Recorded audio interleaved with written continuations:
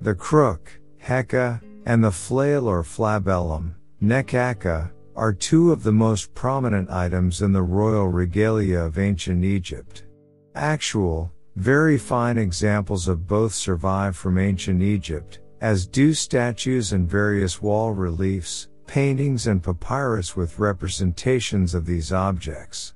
The crook and flail, though different scepters, could every so often be depicted separately, though usually paired with some other type of scepter, but they were most commonly represented together, held across the chest of the kings, Osiris, or other gods identified with them. They were insignias of kingship, and while other deities could proffer them, they never kept them.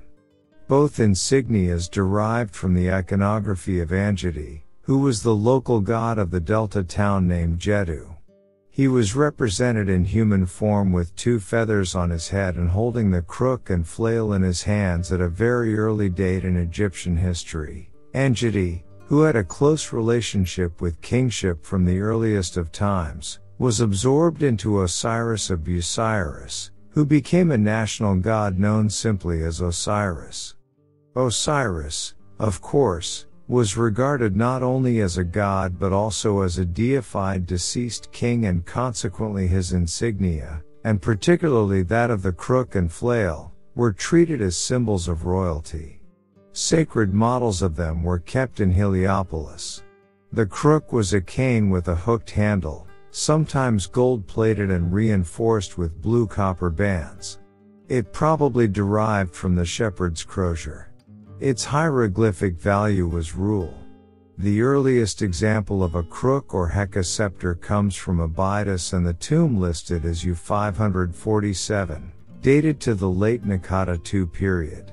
This scepter, made of limestone, was found fragmented, but a complete scepter made of ivory was found in another Abydos grave, the one listed as tomb Uj. This is the largest tomb of Abydos found to date. The earliest representation of a king carrying the crook is a small statue of Nintur from the Second Dynasty. The flail was a rod with 3 attached beaded strands. The strands could vary considerably, using different types of beads, and the lengths between the beads could be broken up into several segments.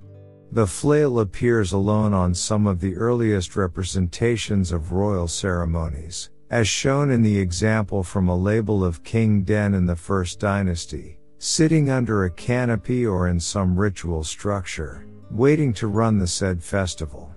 It possibly derived from a shepherd's whip or a fly whisk.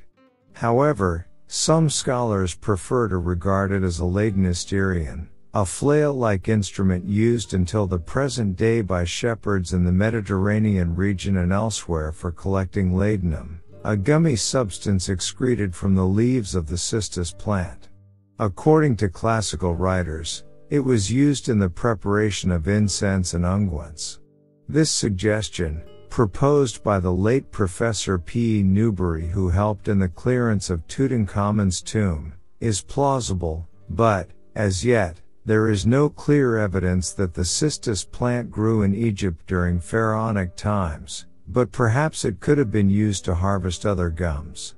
Mysteriously, a flail is sometimes depicted floating above the upraised hand of Min and other ithyphallic deities. Certain sacred animals carried the flail on their backs.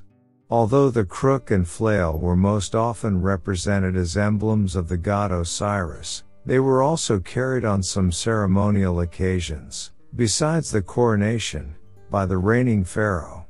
Very occasionally, the crook was held by viceroys of Nubia and also by viziers.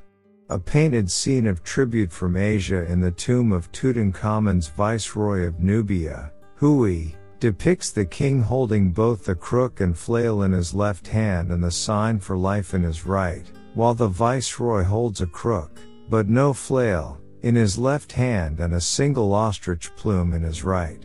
Only very rarely is the flail shown in the hands of priests or officials, and such instances are limited to scenes of royal jubilee festivals. The crook and flail did not die out altogether with the end of the pharaonic period of Egyptian history. At least visually, these objects we carried over into Roman times.